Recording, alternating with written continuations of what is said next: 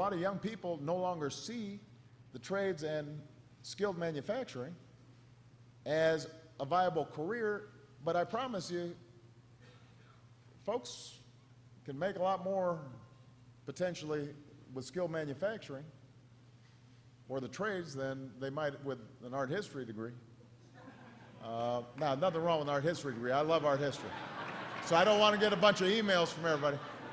I'm just saying you can make a really good living and have a great career without getting a four-year college education as long as you get the skills and the training that you need.